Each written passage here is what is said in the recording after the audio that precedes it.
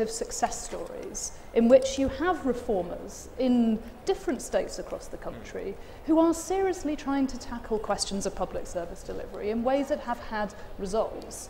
And I think to assume that, that we need a kind of big shot way of tackling high-level corruption and rooting out those kind of diseases is what we should be aiming for, misses the fact that there are already ongoing processes of administrative reform which are starting to tackle some of these things. So I suppose I'm slightly more of an optimist, but I hope still a realist, and not viewing things. Yeah, I'm not suggesting that you shouldn't have all those things, but I'm saying if you want a big central thing to do, then reform the political funding. I mean, I don't know whether it's possible for individual states to do it, but to start in that way. But this is you're looking for some sort of big, broad view. Well, my big, broad view would be, and I'm sure I shall be laughed at for this, but if only Kejriwal and Rahul Gandhi had somehow got together a year or two ago, and if Rahul Gandhi had only woken up a year or two ago, because he's now actually saying half the right things, if only those two had got together and started to change politics, then I think we would be looking at a new India. We need changes at the centre. We need the old political ways changed and doing broad sweep stuff, broad sweep generalisations. And Kejriwal, who's got no experience, and Rahul, who's never bothered to show any, do have. What a great combination! It's such a cheap shot. You get a laugh for poor Rahul Gandhi. I mean, 3 cheers for him. It's new people coming into politics and it's youth demanding change. In the next election, those votes may go into chaos because of Kejriwal attracting votes and not being able to deliver. Let's see where it goes. But we need new leaders and new youth coming in to change things. You know, Kejriwal and Rahul Gandhi may yet talk to each other, but after the election. When you come somebody was trying to persuade me here earlier today that in fact they've been talking to each other for about a year and the whole thing is planned. I don't believe that. This is your chance to just sort it all out.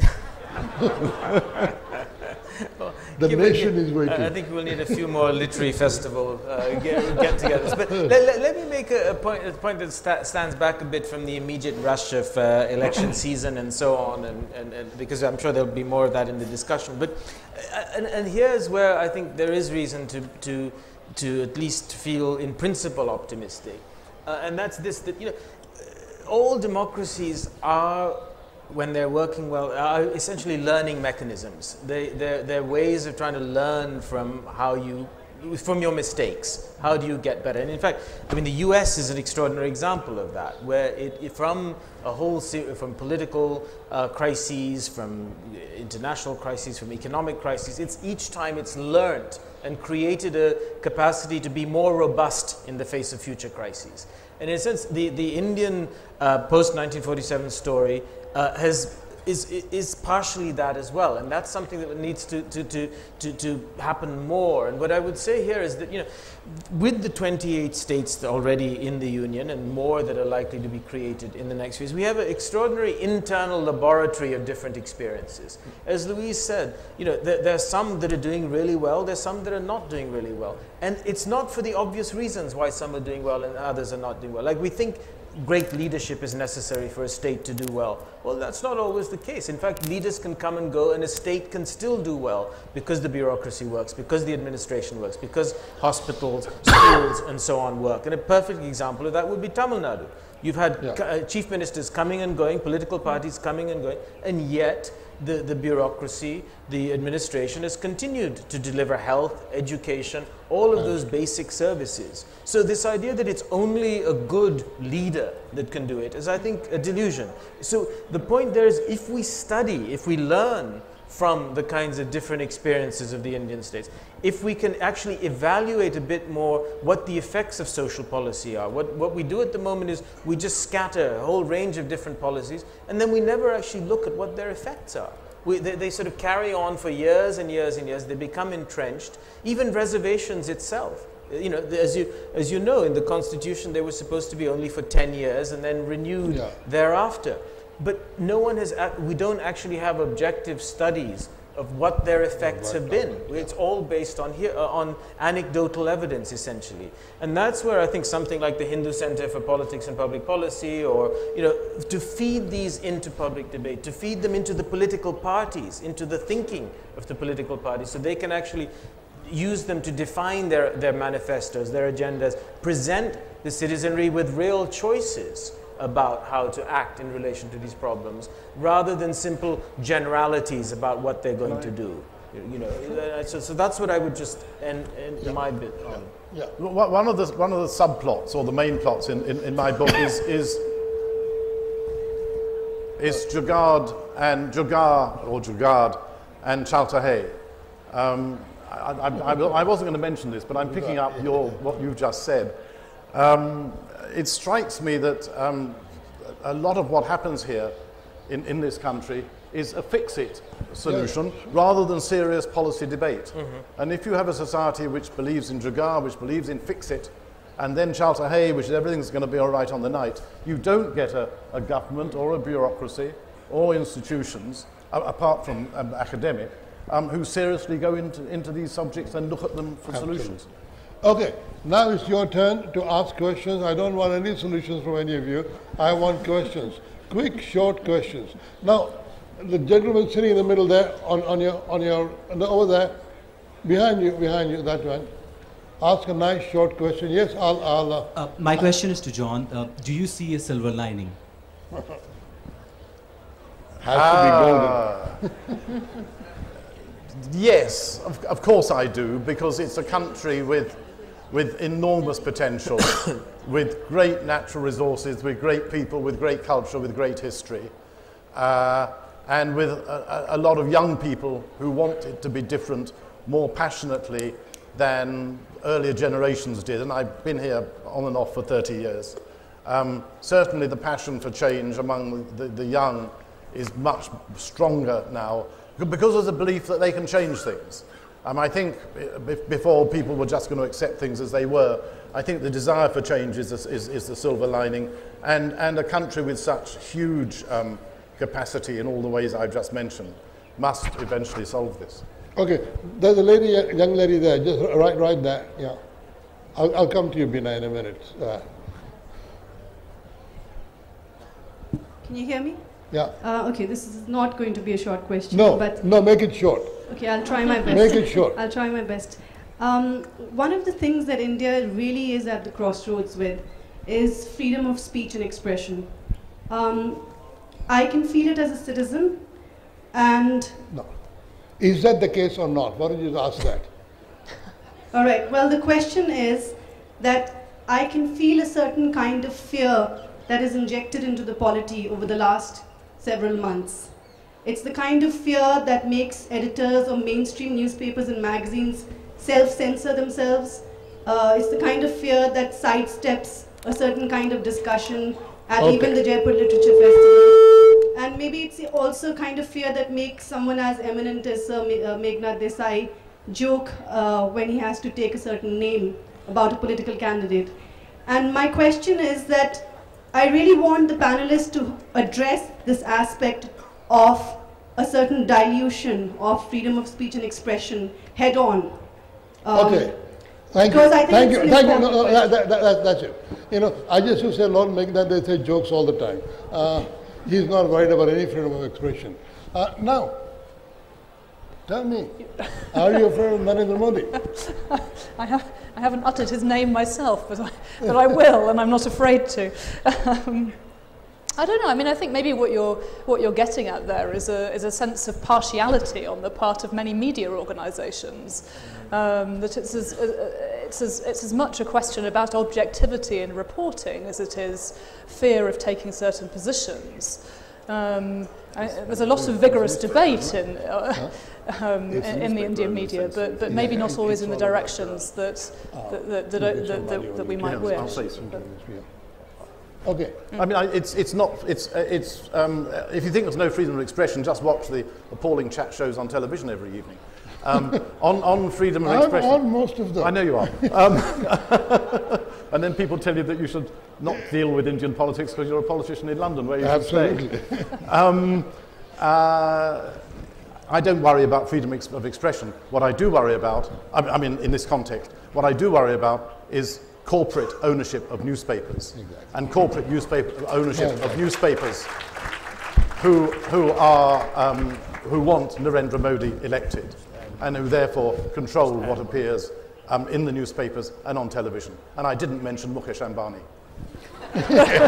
Well, I think that's a really important. I totally agree with that. That's a really important one. The only thing I would just add to that is I think there's also been in the many different democratizations that have occurred over the last 65 plus years, 67 years in India. There's also now been a democratization of offense.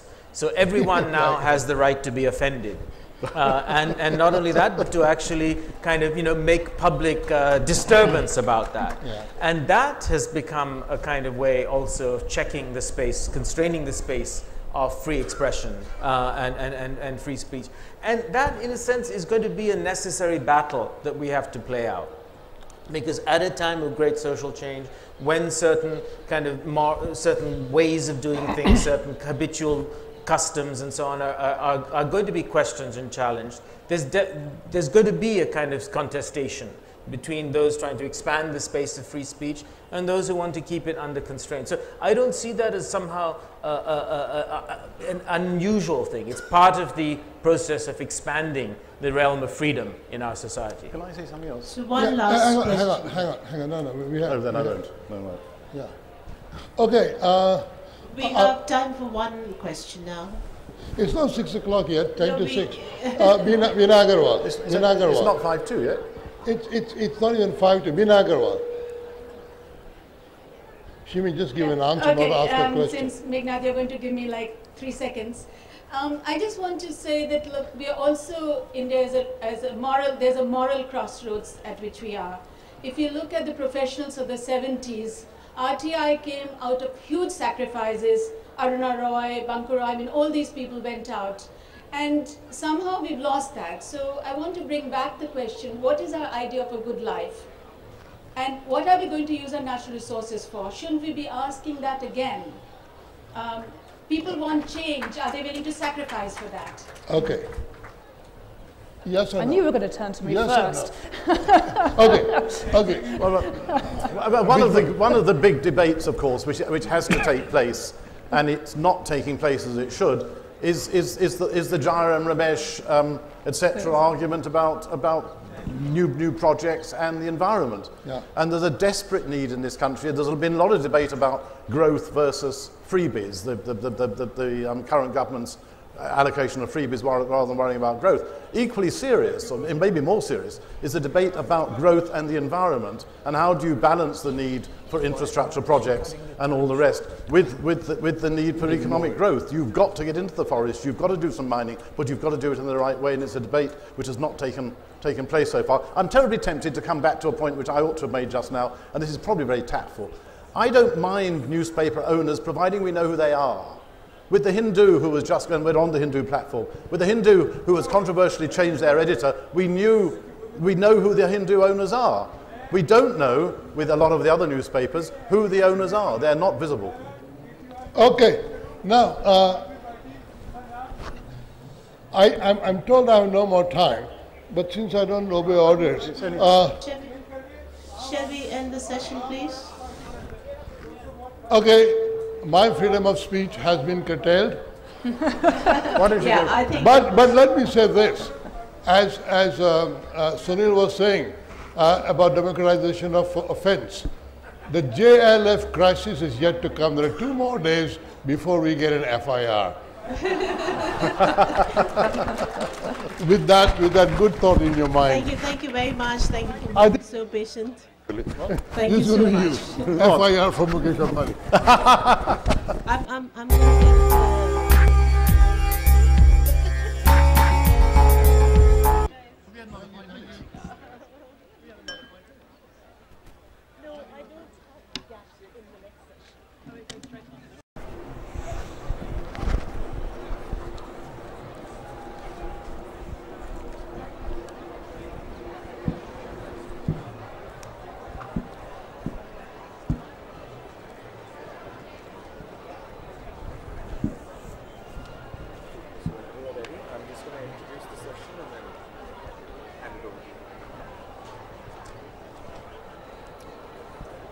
A very good evening, ladies and gentlemen, and welcome to the last session of the day at the Google Mughal tent. The name of the session is How to Write a Screenplay, and we have Sabrina Dhawan in conversation with William Sutcliffe and Nicholas Shakespeare. So without further ado, I'm going to hand it over to you to begin. Hello, I'm William Sutcliffe. It's a real pleasure to be here and to be sharing the stage with Sabrina Dhawan here and Nicholas Shakespeare. And we're going to discuss screenplays, but before we start, I should start with, I think, a little disclaimer, which is that this session is called How to Write a Screenplay. So I should probably say before we start, it being 6 p.m. now, I don't think anyone come 7 p.m. is going to know how to write a screenplay if they don't know how to write one now. And we're maybe going to talk about the whole how to write a screenplay industry later, and then the kind of mystery of the process and how even being in the process, it remains very mysterious and frustrating. So I think we're going to start with you, Sabrina. If you could, you're best known for the film Monsoon Wedding. Could you tell us how that came to be written and how it came to be made? How it came to be written is, it's in some ways writing, whether you're writing a novel or a screenplay, is a lifetime process of things you take in and then they sort of come out in your writing in some form. Like Monsoon Wedding, I came from upper middle class Punjabi family in Delhi. It was a world I knew very well.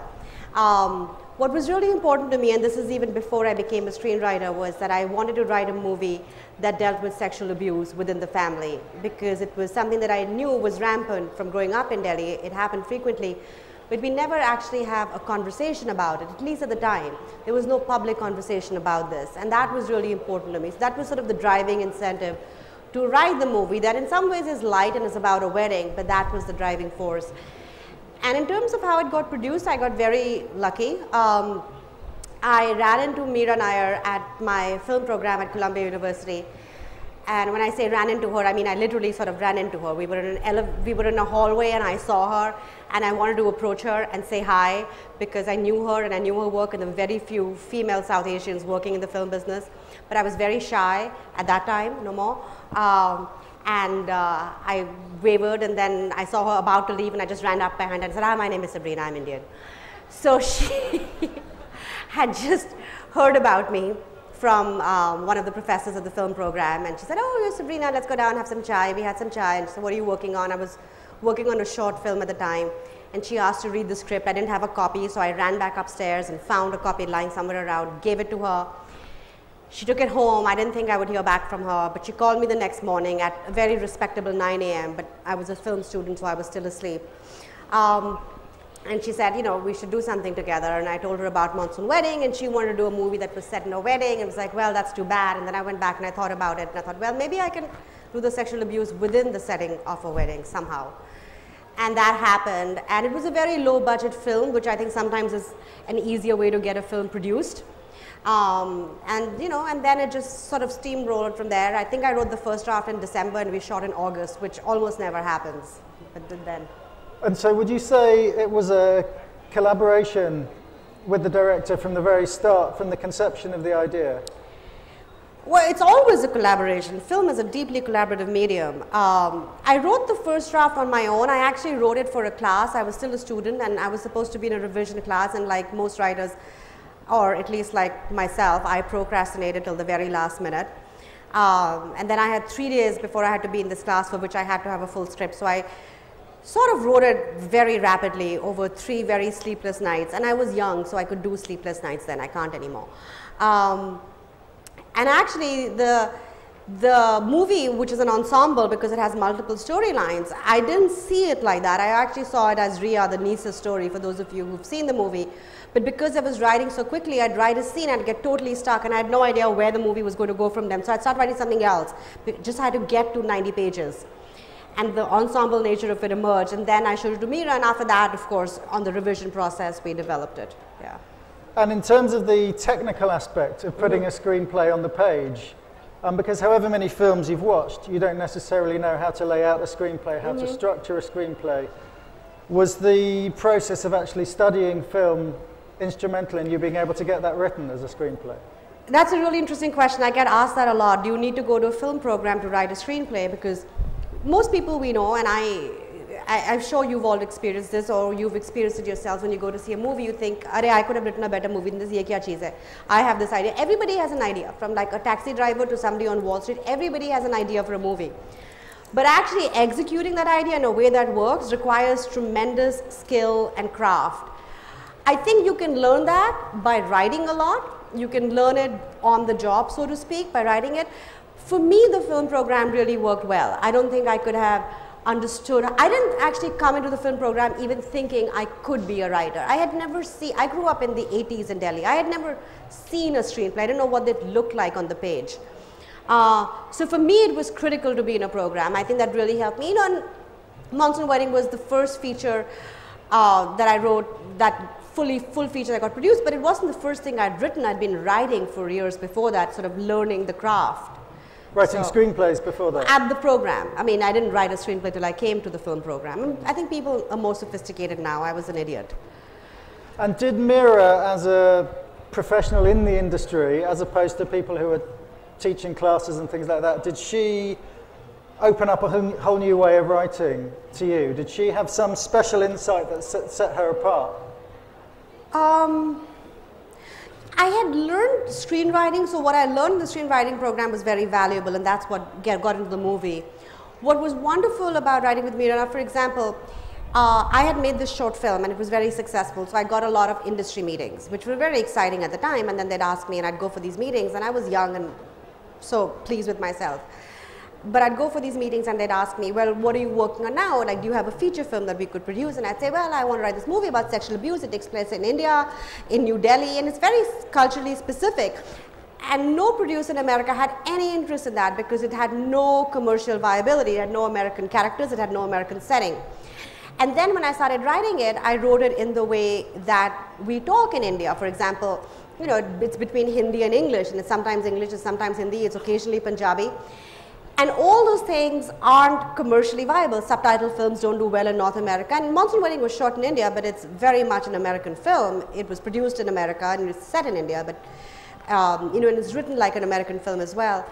And what I got from Mira, I remember calling her one day in a panic and saying, should I make everything in English? You know, should I make it more commercial? Because and she said, write truthfully, be authentic, write it as it would happen. And I did, and that was very liberating and very freeing. So she's great with courage. She's great with courage. And in terms of, would it be a cliche to suggest that directors are always thinking visually, whereas writers, particularly, we'll come on to this with Nicholas, who's also a writer of prose. If you write prose, it's potentially a less visual medium than film. Did she have a particular sort of visual take on the story that took it in a different way? Well, all the directors I worked on have a visual take on the story. You know, a writer usually only has control till the first draft. After that, it's all collaboration. You know, it's with the director, of course, but it's also with the producer. It's also with the actors. It's also with the locations manager. I might imagine a set that's where there's a balcony here and a horse carriage there and something else there, and that doesn't exist. So, you know, actors frequently want input into a screenplay as well. So it is all collaborative to that extent. She does, I mean, of course she thinks visually. I mean, her whole thing is design, and sometimes that design has to inform the narrative as well. I remember particularly one scene, I had written it inside a car, and, you know, cars aren't very cinematic. And she said you know, that it should be on a place like this, and then you re-engineer it, and it, you know, that also means rewriting it, because you can't simply change the location, it has to fit into that, so yeah. Okay, I'll throw this, I want to ask you, but before we move on to you, Nicholas, I should just check that we're all audible. Is the sound okay? Can you hear, can everybody hear what we're both saying? Okay, what we're all saying. Okay, that's good. So Nicholas is a very accomplished and acclaimed novelist, but your novel, The Dancer Upstairs, was adapted by you for John Malkovich, as he directed it, and the film was made and starred Javier Bardem. Could you explain the story of how that film, again, how it came to be written and then made? I had written this novel in 1995 called The Dancer Upstairs, set in Peru about a Maoist revolutionary group. And I remember was lying on my bed, rather despondent, in London at 2 in the morning, having just taken my girlfriend to India and spending my last penny on her, to whom the novel was dedicated and who was going to leave me anyway. And this is awful. The phone rings at 2 in the morning, and I'm thinking, who on earth rings at 2 in the morning? And it's my agent in New York to say that while I'd been away, the book had come out and had got very nice reviews, and it had disappeared. And he had 1 or 2 Kitchen of Life comments he wanted to make on it, and I'm thinking, why is he ringing now? And he said, oh, and John Malkovich wants to make a movie of it. And I'm thinking, I really have not got enough humour to tolerate these jokes of this morning. And he said, no, it's serious. He wants this to be his first movie. And I knew very little about films. I had been in the BBC making documentaries, but some people have areas of their life which they bypass, and mine were films and theatre. But I did know 2 things about movies. That one, they never get made, and B, the screenwriter has to be paid. And so I said, well, could I write the screenplay? And he said, well, I'll come back to you tomorrow. I'll ask him. Following day, again at 2 in the morning, for some reason, these New York agents like disturbing your sleep, he said, yes, Malkovich will let you do the screenplay.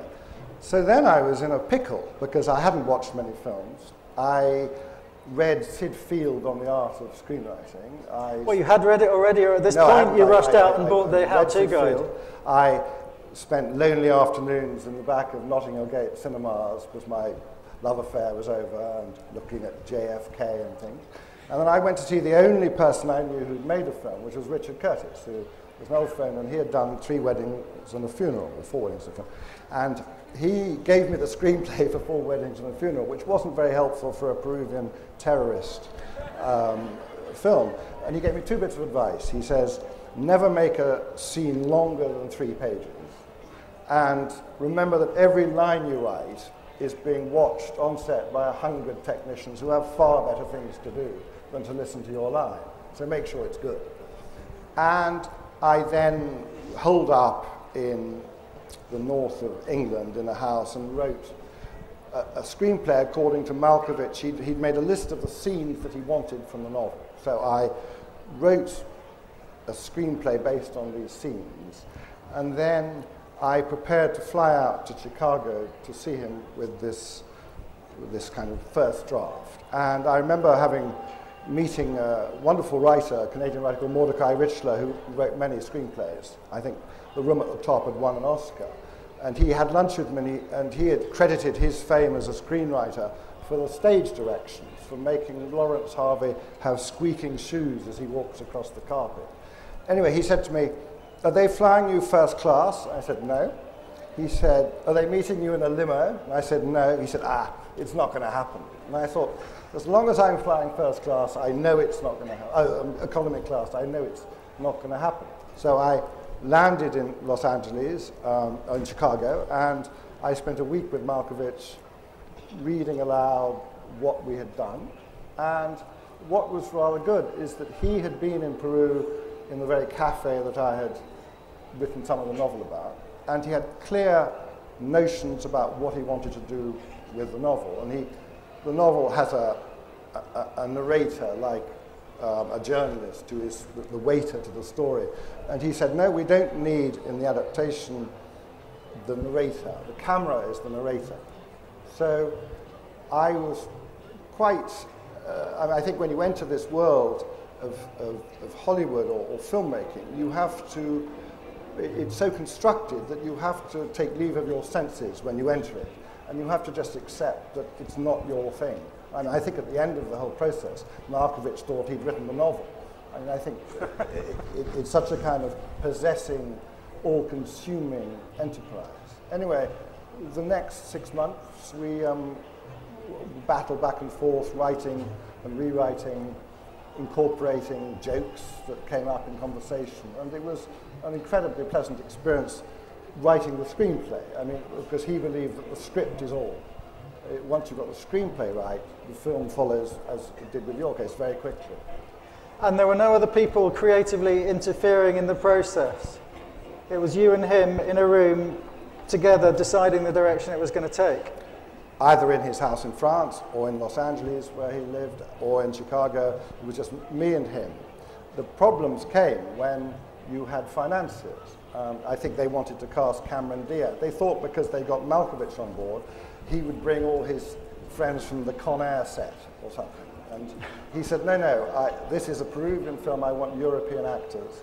And it took a long time to make, because I think he was adamant that this was going to be the first film he ever directed. He wanted to be in control of how it looked. And he got Javier Bardem, who was marvelous in it.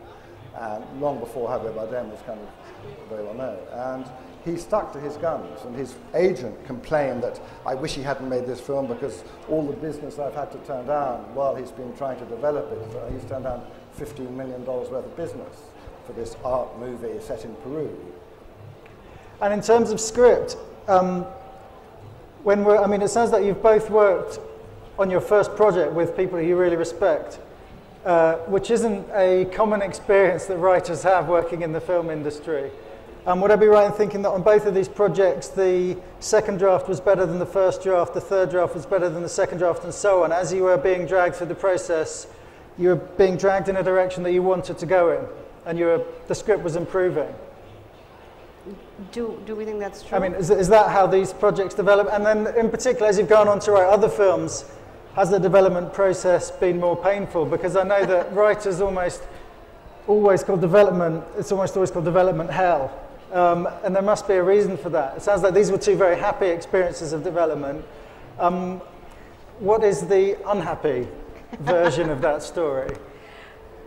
There's a lot of unhappiness in screenwriting. If you want to be a screenwriter, you should really think deep and hard about it. I think somebody said about acting once that if you can think of doing something else, do it.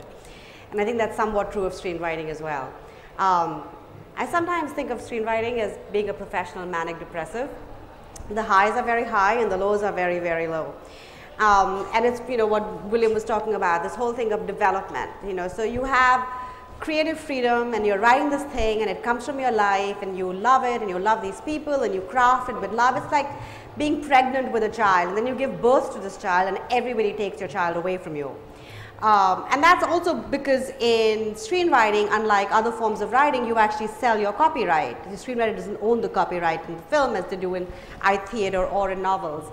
And then it goes to this process where all these other people are involved in how the movie turns out. Now, they come from different incentives. As a writer, you want to tell this particular story. A director might want to tell a particular story, but the people who bring in money have other things that drive their concerns, and it's frequently catering to the lowest common denominator and how many viewers and how many seats you can fill in an audience, which often means that the movie gets dumbed down.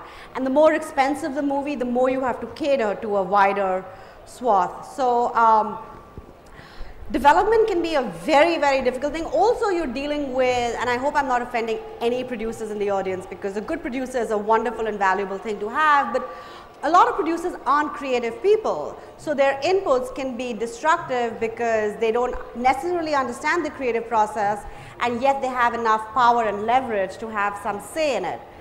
Like, for example, I remember I was working on a script and I handed it to the producer, and the producer came back and said something like, and this is almost a cliche because it turns out it's happened to a lot of people, like, the script needs to be about 40–45% funnier. It's like, how do you execute that? How do you make something 40 to 45% funnier?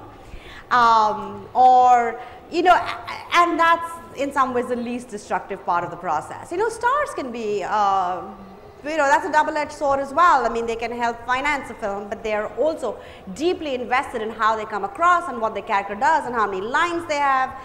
So, yeah, development can make you very, very, very bitter, very, very, very unhappy. Whenever I'm stuck in that, I'm always fantasizing about something else I should have done with my life. I should go to a small town in India and have a school for girls and educate them, because that is meaningful, and I should do something better with my life than this. Because I find one of the skills, writing prose, because you're also a writer of prose, I find when you write prose, the only thing you need to be able to do is write. But I always think one of the most important skills you need as a screenwriter is to persuade. You need to know how to go into the meeting, and when some guy comes up with some terrible idea, you need to be able how to talk him round from the bad idea to the good idea while making him think that it's still the idea that he suggested in the first place. because there's a lot of ego involved in all of this. I mean, is that something... He'll want his name on the script as well. Yeah, exactly. But I mean, is that something you found, that the art of persuasion in development meetings is very important? Yes, I think I was lucky in that Malkovich was great protecting me from the financiers. I mean, we had a moment at which the film was about to be made, and I was so thrilled because as a screenwriter, you get the money on the first day of photography. And so it was going to go into production the following day in Madrid, and I'm in a Welsh farmhouse, and I suddenly get a call to ring him in Madrid, and there's a coin box in the village, and I have £7, and I ring him in Madrid thinking that he's about to tell me it's all going. He said, I'm pulling out. I'm sleazed out, he said. And I said, why? He said, these people, they've just sent a line producer to Madrid, and the line producer has said, the novel is set in South America, a kind of Latin American fictitious, but in Latin America they by and large speak Spanish. Anyway, the line producer had said, what are you going to do about all the street signs in Madrid? You know, they're in Spanish. So Malkovich had used this as the excuse to pull out. So I said, oh, and I'm feeding in the last kind of pound, and it goes, and I don't know how. And then I read about 2 weeks later that he's about to do 5 films in development, none of them my film. And so 2 years go by in which I hear nothing. And then I get another call, and he says, we're in production tomorrow. And I don't still quite believe it until it's going to happen. Yeah. And then when it happens, I think the difficulty of being a novelist is that you haven't got the same expectations as you have for a film. I mean, any film, even an art house film, like The Dancer Upstairs, is going to be seen by millions or hundreds of thousands of people. And just as well not to have those expectations for a novel. And I remember a scene in Oporto in Peru where one of the main sequences is that there's lots of dead dogs strung from lampposts in the novel. And so he'd got some rather fat Dalmatians sent up from the Lisbon Pound. And they were being strung up from the lampposts in the central street of Oporto, which is a major European city of about 1 million, 2 million people. And then tanks went through the centre of town, and troops and helicopters. And all this was of something I had written. And then suddenly they blacked out the entire city because to simulate a blackout in Lima. And I was thinking there's something crazy about filmmakers, that they can actually stop hospitals working and traffic lights just to bring into being a kind of piece of celluloid imagination. And in terms of you work and work and work on the script, but then at the end of the day, even when you've been through all the drafts and it's finished, it's still just a template for something else. What's the experience like of finally seeing the finished film? Did you both find that it correlates to what you had in mind in the script, or is it something surprising and different? Well, I think the difference between a novel and the adaptation of a novel is the difference between a donkey and a carrot. And I think the difference between the screenplay and the film is also quite different, because you're just a vehicle for actors to bring in their own talents, for the director, the editor, the music. And we had Nina Simone doing the soundtrack. I mean, all of these people bring in just as much talent and quality and burnishment as the screenwriter. So you're looking at a foreign object in some ways. I mean, I remember the final frustration was that I saw it. He sent me the finished version. I thought, oh God, it's about to now be released. And we've gone through all the heartache that you will have suffered. And then suddenly the British Board of Film Censors refused to give it a release because in the film there's a scene where a chicken is exploded. It comes into a telephone exchange with a dynamite attached to its leg and then explodes, which is what The Shining Path often did with animals. Anyway, the British Board of Film Censors refuses to distribute the film because they think the chicken looks distressed. And the film will not be released until the Ecuadorian farmer provides a certificate that the chicken came home happily that night. And I thought that summed up in a way the whole craziness of the journey I had been on since that 2 o'clock in the morning telephone call. But equally, chickens aside, presumably when you're writing a screenplay, you're sort of playing through the film in your head. You've got to think visually, you've got to think in terms of pacing. So that document correlates to a film that doesn't exist. And then there's a film that does exist. How closely did those match? Well, I mean, when I see Javier Bardem speaking lines that I wrote and Nina Simone singing a song over it, I mean, I'm just in a kind of ludicrous heaven. I think this happened because of something I wrote in a study in a farmhouse in Wales. I think you're just so excited by what could happen if that happens the whole time. But as you and I know, this is a fantastic piece of luck. When a script is made, it's not usually the case. It's not, and the films that I've worked on, the script more or less was pretty much the movie. So it wasn't entirely donkey and carrot. But even with that, I found, and I think this might be true of most writers, is that when I first see the movie that I've written or co-written, is all I can see is everything that went wrong with it, like where it didn't work. And it takes me a long time to appreciate what does work about that, because I think we often tend to be hypercritical about our own work. And it can be really small, tiny things as well. But frequently with a lot of big budget films, with certainly with films that are made by the big studios in Hollywood, the script, the movie that you see in screen may have absolutely nothing to do with what it is that you wrote, which is very demoralizing, which is why screenwriters tend to be a very unhappy, bitter, angry lot. And you've written American films, you've also written for Bollywood. Is that a completely different experience? Yes and no. I've done some work in Bollywood, mostly with one particular director, with Vishal Bharadwaj, and he's very story driven and he's wonderful to work with and he has great story instincts. So creatively it was a similar process. I mean, it is different, of course.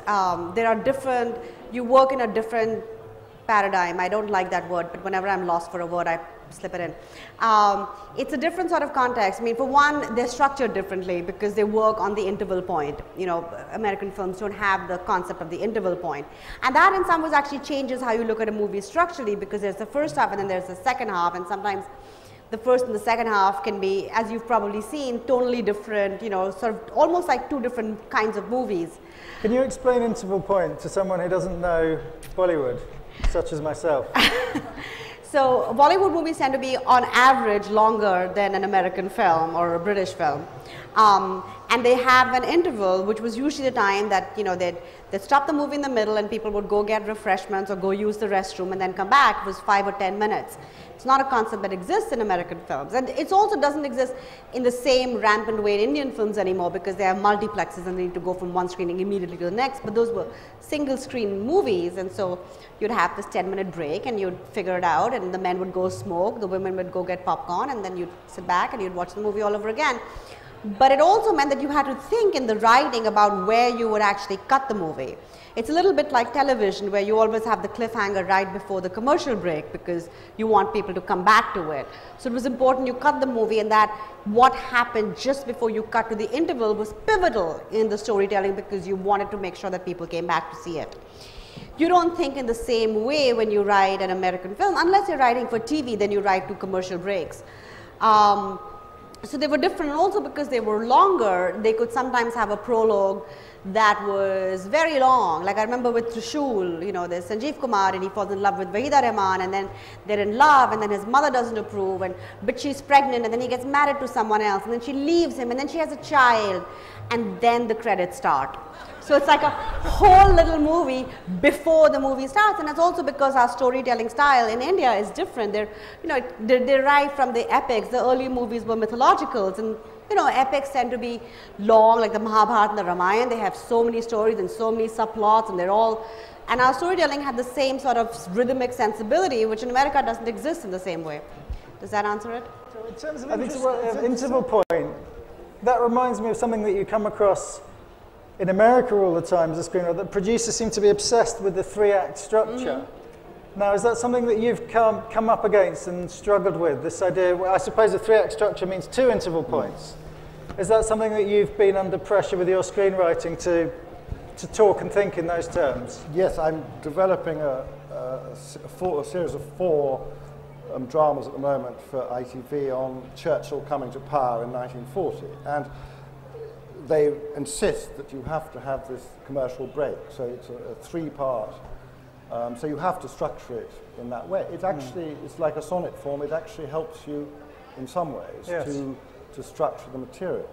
But what about in movies where those, I mean, the commercial breaks are a reality, they happen, but in movies, this talk about three-act structures and stuff, it's optional, and I think often very much overplayed. I don't think when I was writing the Dancer Upstairs, the movie script, I wasn't conscious of the three-act structure, but I'm sure if you examine it, it's probably abiding by certain architectural rules. But I think all works of art do in the end. I mean, an orchestral suite or a novel, you see that the architecture is quite similar. Yes, I know, it's funny. I think that as a writer, you have a kind of instinctual feel for pacing and structure, for where it needs to speed up, where it needs to slow down, where you need crisis and resolution, further crisis. But then there's this whole, partly the industry of how to write screenplays, but also the way producers, it's their job to train, it's their job to make writers to write a next draft and a next draft, and they need to know how to look at a script, how to think, how to improve it. So they really need these things as props, don't they, to tell you what to do next. And I've struggled with that obsession. I mean, I'll give you an example. I had a moment where I was briefly in a position to kind of pitch things in Hollywood. They say, we want a movie about an American. We've bought the rights to a story about an American who buys a second division Italian football team and then they win the league. Pitch it to us. And you get this phone call and you think, oh, I could ignore this. And then you think, actually, I'll spend all afternoon wondering out whether or not I should do it. And actually, I could just spend a couple of hours writing this and then I can have the phone call and it will be completely pointless, but it might be a laugh. Why not go for it? And I remember writing something, it was that kind of story, and I just spent the afternoon cooking up an idea. I sort of knew it wouldn't happen, but I started by saying, oh, I've divided it into sort of five acts to make it simpler. And the guy said, oh, 5 acts doesn't work. 5 acts never works, it's got to be 3. And I thought, there's a guy called Shakespeare, not this Shakespeare, the other Shakespeare, he used 5-act structure, that worked. But from that moment on, I knew the whole idea was dead. He was a 3-act structure guy, and that was that. And I found there's this kind of craziness of those things as props. Have you wrestled with that? I haven't usually had producers tell me, give me 3 acts, you know, because when you write a script or when you watch a movie, it isn't broken into 3 acts.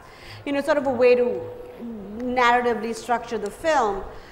I think in my experience I found is if you can tell the story orally and it works, no one cares whether it's 3 or 5 or 7 acts. Except producers, they care. If it works. If it works, they don't really care. I mean, you know, producers aren't a homogenous group. I have met probably different producers from the ones you've met. But if it works, it works. When it doesn't work, they sort of look for screenplay language to come into the game a little bit to understand, is this, you know, it's a second act, which is, you know, and it's really a fancy way of saying beginning, middle, and end. You know, is the middle underdeveloped because it should be, you know, at least twice as long as the first act. You know, in a conventional American-style movie, which is also true for most Bombay movies now. If the movie is about, you know, 90 to 120 pages, 1 page is usually about a minute to a minute and a half on screen. The first act, which is the setup of the movie, is about 30 pages. The middle is about 60, and the rest of it is about the third act, or the climax is about 10 to 15. This is very rule of thumb. It's not a science. I mean, these things move along, but generally you get a sense that, well, the middle of the movie must at least be twice as long as the setup. So when it doesn't work, they sort of bring in that language about how the second act feels underdeveloped, or the climax isn't satisfying, or what the second act crisis is, which are also frequently terms derived from theater. You know, the 5-act structure is really the 3-act structure with 2 other points put in, with the midpoint crisis and another, you know, turning point in the first act. So it is essentially the same thing. I've found that when it works, is when it doesn't work, people start stampeding.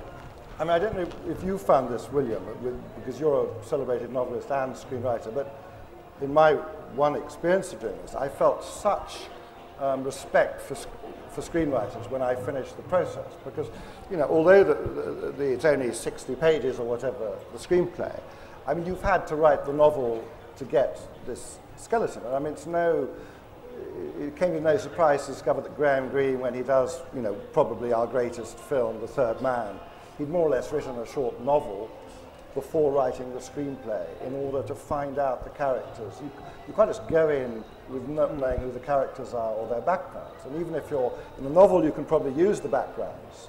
But when you come to the screenplay, you're shaving that off. But you've got to know them. But there's no shortcut, I think, to a good screenplay. I think it takes just as long. It's like a children's story. I mean, my wife writes children's books, and they may only be 20 pages, but just as much work goes into shaving those 20 pages down as in a novel. But I think in fiction and books, nobody in the publishing world believes that there is a structure that books should follow. And that if they don't fit that structure, they won't work. They accept that when you write a novel, an interesting novelist may invent a new structure, invent their own structure. You're never going to deliver a novel, and your editor say to you, well, you've got a lull in the middle of the second act. Where's your third act? They're not gonna, they might be saying similar things, but they won't use that language. And I think there's a kind of pseudo-scientific language for talking about screenwriters in order to make producers feel like they're sort of like architects or engineers, like they have this language of that makes their work seem more serious. There's a funny anecdote about this that I heard about somebody who was writing a kids' film, just to show that the pervasiveness of this language. A guy in LA had written a kids' film, but he didn't have any kids. And so he showed it to his friend, also in Los Angeles, who had a sort of 10-year-old son, and said, can you get your son to read this and tell me what he thinks? I want to know what a kid makes of this film. And he showed the script to the 10-year-old, and then he sat there with the 10-year-old and said, so what do you think of my kids' film? And the kid said, well, you've got a lull in the middle of the second act, and your third act crisis is coming in too early. Because this is Los Angeles, they've all learned that language. So I'm interested in taking you back to what you said, how when you weren't sure how to write your first screenplay, and you got the Sid Field book with this sort of how-to guide, was that stuff actually helpful? Did he tell you anything that you needed to know? No, because I mean, it's all about pace and narrative. And if you're a novelist, that's what your speciality is. And so you have to quicken the pace and the narrative in the screenplay. And I think Sid Field, I'm not sure who would benefit from Sid Field enormously. I mean, he's telling you common sense, yes. I mean, it's meant to be the classic text in how to write I'm sure he's made a lot of money from wannabe screenwriters, but I'm not sure if necessarily some of the great screenwriters would have benefited from his advice, because it seems to be quite commonsensical. Well, it's a huge industry. There are possibly more people making a living telling people how to write screenplays than there are people making a living writing screenplays. Well, there are these creative writing courses all over the world too. Telling people I wonder what you think. Do you teach screenwriting? I do. I teach at the Tisch School of the Arts, yeah. And do you feel like you're imparting useful knowledge? Well, I hope I am. So what 2 bits of advice, when Richard Curtis gives me 2 bits of advice, what 2 bits of advice would you give an aspiring screenwriter? To an aspiring screenwriter? Well, those are 2 different questions, whether I think the books are helpful and the 2 bits of advice. I'll come to that. I found in my own writing that the best way to learn to write is to actually write. And is to read a lot of screenplays, because that can be immensely helpful to see how it works on the page. Because it's one thing to understand how it works theoretically or on the screen, but it works on the page in a different way, because you don't have actors, you don't have background score, you don't have beautiful sets, you have none of those other elements that make a movie very watchable. So reading screenplays, especially screenplays of movies you like, and actually even more so screenplays of movies you don't like. Because when a movie doesn't work, it's easier to tell whether writing failed than when a movie that does work, because so many elements go into that. I have found some books helpful, not Sid Field, but I've actually found that books on theater have been extremely helpful for writing for the screen. And because they're both dramatic mediums, there is a certain commonality with both of them. In terms of what advice I would give to aspiring screenwriters, there's just a wealth to choose from. One is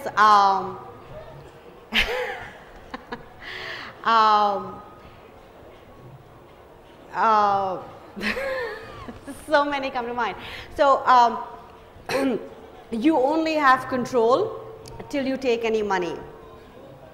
So while you have that control, exercise it to the best of your ability. Think of producers, as those kind of like horrible men, if you're female, and if you're not, imagine you are, who seduce you and seduce you and seduce you, and then once you sleep with them, they want to have nothing to do with you. So producers are a little bit like that. They're very seductive, and they're very charming, and they're lovely, and they're wonderful, and you feel so important and valued. And then once you take some money, that's done. So, so hold on to that, but that's commercial advice. Artistically, this is something I wish I had come up with, but somebody else wrote this, and I think it's and I've always held this close to my heart is, don't be afraid whether or not something is commercially viable, whether it fits into the elements of what's successful right now and what works right now, and if it has this in it and if it has that in it. Write without fear of favor. Write truthfully, because eventually good movies become universal. The more specific you are, the more universal you become, and each of us has a distinct story to tell, because nobody in the world has had exactly the same experiences that you've had. So in that way, what you're writing and what you bring to it is very original. Don't lose that originality writing about something else in some other world that somebody else will relate to. Be truthful, because that's also the only reason to write in some ways. I mean, if you're writing a screenplay, which I find, I teach and I meet writers, and people think of films as a very lucrative medium, and they want to write a screenplay because, Matt Damon got $1 million for his first screenplay, whatever that god-awful movie was, Good Will Hunting. And so you think, well, so that I haven't done research on this, but I'm pretty sure if I did, it would bear out, is that you statistically have better luck buying lottery tickets than thinking you'll write a screenplay that will sell for $1 million.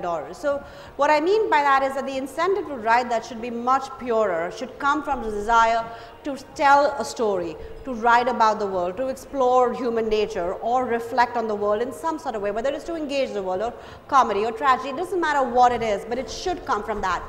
That instinct will be diluted by the world and will be compromised by the world. As you go on, there's no question about it, but at least start from that place, because otherwise, what's the point of doing it? What do you think? One of the things I envy you as a screenwriter is when you write the novel, and William, you will agree with this, you have to do the silences, you have to do the music, you have to do all the things that in the screenplay the actors do. And in a sense, the more you cut in the screenplay, the better it is. So you have to learn the less dialogue there is.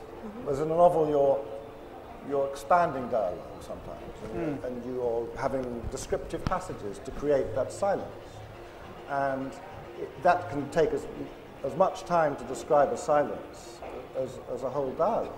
And I think some of the great moments in film, when in Dancer Upstairs, at the end, Javier Bardem is just the camera's just on his face, and he's just listening, he's just watching a girl dance. And I can't do that in the novel. So the screen. And did you know when you were writing that scene how powerful it was going to be, or was that something that just happened on set? No, I knew it was going to be powerful because his face is so extraordinary and holds the camera. I mean, he's a beast with the camera. The camera just wants to follow him everywhere. And Malkovich had always got this Nina Simone song which had not been heard before. It had been once recorded on a record that had not done very well. And it was Who Knows Where the Time Goes, sung by Nina Simone in a bar. And it was the most amazing rendition of this song. And this was always going to be the kind of soundtrack. And so we were looking to put Bardem's face watching his daughter dance with this soundtrack. Now, there's no music in a novel. I can't suddenly convey music through my prose. Nina Simone singing. I can have the words, but it doesn't mean anything. And so I think the very exciting thing in screenplays is you're dealing with other media that a novelist is forbidden from. Except what's exciting about a novel is that a novel does things that a film can't do. And I think the danger for novelists who try and write filmic novels is that they end up not being very good novels. Because if a novel can't do something that only the novel can do, it shouldn't be doing it. I mean, it's interesting. I want to go back further on that Javier Bardem moment you talk about, because I think this is something that's very interesting in screenwriting. When you have your moment in prose and you think this is the emotional moment I've been building towards, you can sort of pace that yourself. But when you're writing it in a screenplay, if the key moment is a moment of silence, of a guy just watching somebody dance, how you actually put that on a page in screenwriting is difficult, because I don't know if the audience have read screenplays. prose of screenplays is very sparse and very bare. You can't wax lyrical and say he looks at his daughter and he feels all these wonderful things. It's totally forbidden. You can't say the character is feeling X or Y or Z as you can in prose, because how are the audience going to know that? And you've got to write it in a very spare way. So how you put those big emotions, sort of non-dialogue based emotions, into a screenplay in such a way that the people who are reading the screenplay will know that's an important scene, that's very difficult. How do you go about doing that? Well, you mentioned the word collaboration. I think if you've got a very strong relationship with the director-producer, he knows how he's going to be, or she knows how they're going to be using the words in the scene, and you've discussed it with them. And so I remember having heard Mordecai Richler's thing about the squeaking shoes for Lawrence Harvey and how all the action is in the stage directions. I remember thinking, oh, I must pay particular attention to the stage directions. And then we got to one moment I was flown. I knew the film was going to happen when suddenly I was given a first-class ticket to fly as Malkovich's nanny to fly to Nevada, where he was shooting Con Air. And I got to the set where things were blowing up all over the place. And I remember seeing Ving Rhames, all the movies I'd been watching in order to write the screenplay. I'd seen Pulp Fiction, which I thought was fantastic, and I suddenly saw Ving Rhames walking across to the canteen. I said, God, you do that amazing dialogue in Pulp Fiction. And he said, yeah, it wasn't in the script, I made it up. And I said, remind me what it was. And he said, I can't remember. And I thought, here's a man who might have given me some tips in dialogue for the screenplay I was working on, and he couldn't. You know, for me, I think it's different. I mean, screenwriting is all about finding ways to dramatize the internal mind, and I think it comes in even before the process of collaboration. It is on the page. You're always thinking, in a novel, it's like you can tell what people are doing and what they're thinking about while they're picking up a glass of water. In a film, you only have image and sound, so all you see is somebody picking up a glass of water, but you have to constantly force yourself to find ways to externalize, to dramatize, to find ways that you show what people are doing, because you can't just tell the audience what people are doing. I mean, you could have a movie that's 2.5 hours of dialogue, but that would be very boring, of a voiceover. And in some ways, I think that's the fundamental difference between novel writing and screenplay writing, because in screenplay writing, it's all external. It's all what people are doing and people are saying. That's all you have. Background score, you mentioned it. Background score can be as important as dialogue in a movie, because it really can inform your experience of a film. So there are all these various elements, and as a screenwriter, you have to always be cognizant of those. To me, a lot of my writing isn't about dialogue. It's actually about what people are doing in that scene, and and who they are, and how I go from one scene to the next scene, and what the transitions are, between one scene and the next. But that's where the engineering comes in. In that way, it is like being an engineer. You have to understand the craft of how to build a table. Now, you might think a table needs 4 legs, and you want to build it with half a leg, and that's possible. But you have to understand the physics of how a table stands. Yeah. And screenwriting is like that. There is a lot of craft in it. Yeah, I think you put your finger on a very interesting thing about screenwriting. I think in the sense that, like all good art, all good drama is at heart about emotion. And in a novel, you put in the emotion. In a screenplay, you can't put in what people are feeling. You can only dramatize. And there are a number of screenwriting tricks for doing it. And it's funny, if you're a screenwriter, you spot them a lot. If 10 minutes into a film, somebody says, Daddy, I want you to have this little carved wooden thing I've made for you. Isn't it great? And he goes, yes, son, it's great. You know that kid's for the chop. You know they're going to be separated so that an hour later, the guy can reach into his pocket and look at this object. And that's a sort of technical screenwriting saying, I've invested my love for my son in this piece of wood, so that then when he's not there, I can take out this thing, and I've made it visual. I've made that emotion visual. And there are those... And they're sort of tricks, actually. And you can't use tricks like that in fiction because it's too cheap, but you actually have to in screenwriting. No, film is very manipulative. I mean, people talk about, well, that film was so manipulative, and, another film isn't. They're all manipulative. It's just who hides the manipulation better. But there's a lot of manipulation. I mean, that's a great example. Whenever you know two people, especially a parent and a child, are really happy, or a couple is really happy, you know terrible things are going to happen to them, because it wouldn't be a movie worth watching. I mean, that's the only way you're investing us in that relationship. Or, you know, the man and the woman can't stand each other. You know they're going to end up falling in love. They have to. There's no other reason to have them hate each other. And the other one that I like is the way in films nothing is irrelevant. I've become obsessed with that. In films, it's a game I play with my wife when we're watching movies at home. If any character coughs, they've got between 5 or 10 minutes to live. You know it's going to turn it, because time is so telescoped. It's literally, it's a game we play. It's a happy scene. It's I think, what is it? No, it's nothing. It's nothing. They're done. And we'll have a little sweepstake and say, I give her 7 minutes. No, I give her 10. And they're always dead, because you've got to, if something terrible like tuberculosis is going to happen, you've got to sow the seed before it happens. They can't die straight away, but you don't have very long to sow the seed in effect. I feel like you're denigrating screenwriters here, William, being a novelist yourself.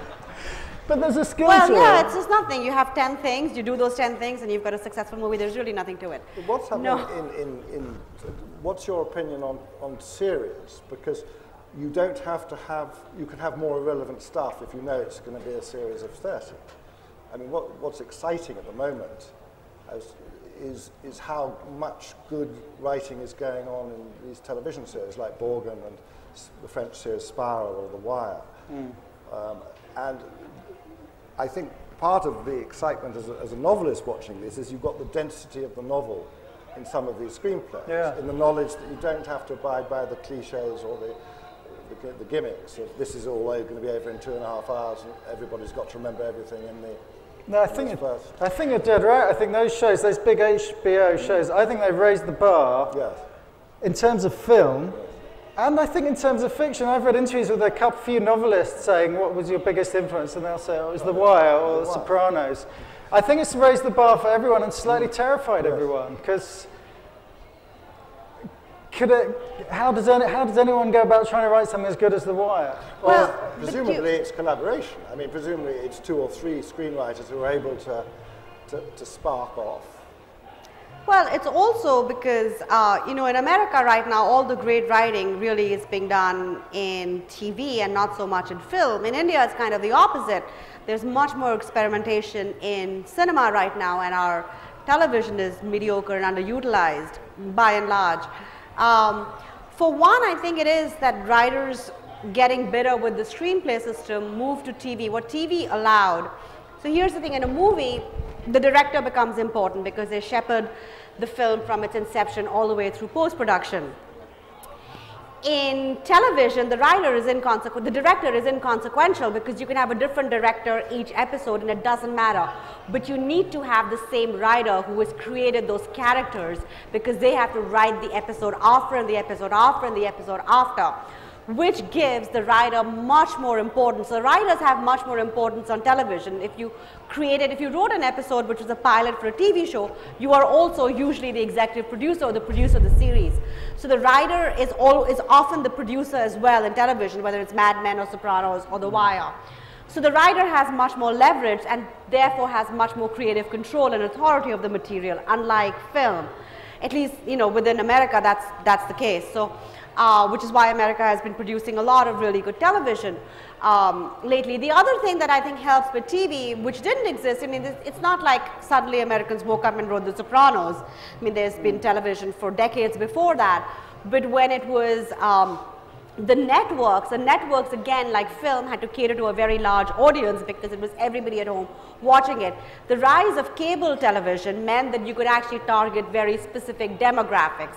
HBO has a certain kind of demographic, so does Showtime, so does Lifetime, which meant you didn't have to dumb it down to the lowest common denominator. You could actually write to a specific audience. This would be an adult audience of this age and this type, the kind of audience that would watch The Wire, which then allowed you to write more truthfully because you didn't have to pander in the same way. Yeah. Films have to pander because they have to more or less be family films or date films or something or the other, so they have to appeal to a much wider base. You know, and everything is diluted when you do that. So I think the lesson we can draw from that is the way to make everything better is to put writers in charge. Absolutely. What better is their way to end a talk at a literary festival? More power for writers. We've only got about 5 minutes left, I'm afraid, but if there's any questions, I'd love to open it up to the audience. Yeah, gentleman there in a grey hoodie. One question, I'm sorry. Oh, that's okay. Okay, gentleman in the grey hoodie. In the third row, I think. Hi. Oh. I have this question in my mind for quite some time now. What if a writer is fully convinced with something he has written, and there's this line of producers who usually don't belong to the same school of thought, and then asks you to add that 45% of comedy in it, and so what should the writer do? Should he just jump off the cliff because he's going to get his first release, or is there a suitable and affordable compromise to it, and does it even exist? That's a really good question. In some ways, being a screenwriter is also learning to be a negotiator, and you're working with people who have just taken something hostage, and you have to negotiate a release for it. So it is a collaboration. So you have to pick your battles. There are some things that sometimes a producer will say, you know, you said yes on page 8, and then on page 56 he says yes again. That's 2 yeses, you know, it just feels repetitive. And you say, well, I'll change that to a and he'll be like, yeah, that's great. And this actually happened to me. So who cares? It's such a small battle. The actor will probably just shrug and get it away with. So you pick your battles. You let them get some things, and I'm probably offending a lot of you who are either producers or related to producers, but you have to let them feel, and I don't mean to denigrate producers as well, because producers can give you very useful input that you don't think of. I mean, also as writers, sometimes we are precious and think our word is so sacred and so inviolable that, you know, nobody should change it, and that also isn't helpful or productive or necessarily right. You have to learn which battles you pick. So you fight the ones you can fight, but the way to fight them is to not fight them with emotion, which is very, very hard for writers, because writing is such a personal thing. It's so emotional that you always respond with emotion, and your first thought is, this person is an idiot and they are going to ruin my writing.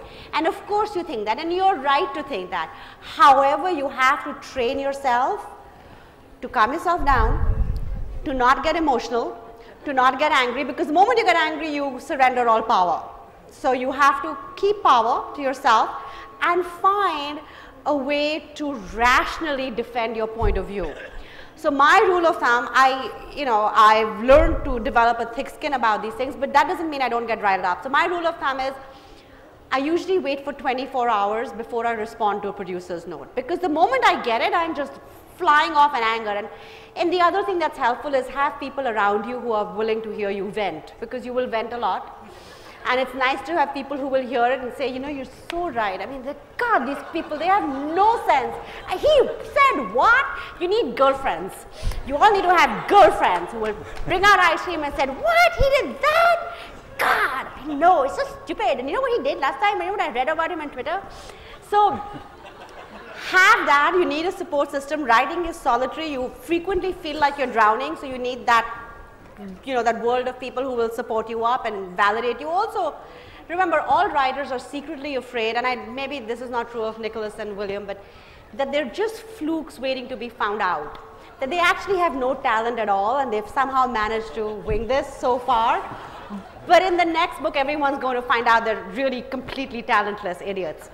So we all live with that fear, and so when a producer gives us notes, in a way it's validating what we already think about ourselves, which can always be a very sensitive thing. So deal with it rationally, let them get something. I mean, also remember, even a broken clock is right 2 times a day.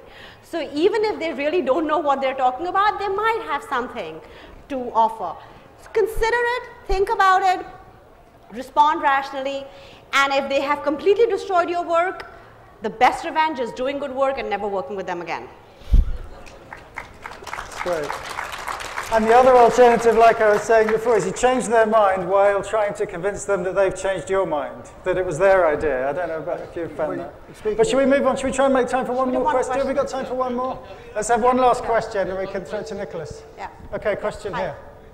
Hi. Could you talk about a time that you have used your leverage as a screenplay writer to change the storyline or alter it? Nicholas, do you want to have a go at that? Do you want to have a go at that?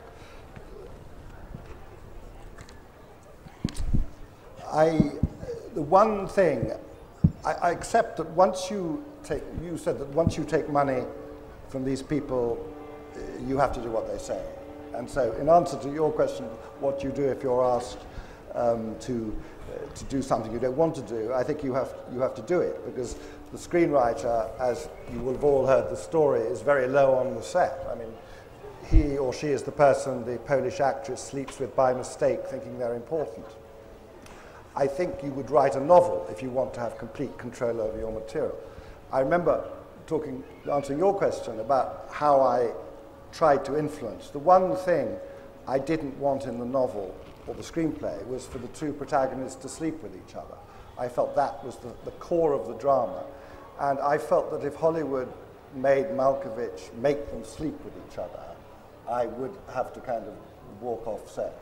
And so I begged him, and I think they did want him to sleep with each other, and I said there'll be no drama, because the whole drama is that they don't get to sleep with each other. And he fought on my behalf for them not to sleep with each other. So I felt in preserving the original screenplay, I had actually fought against what they wanted.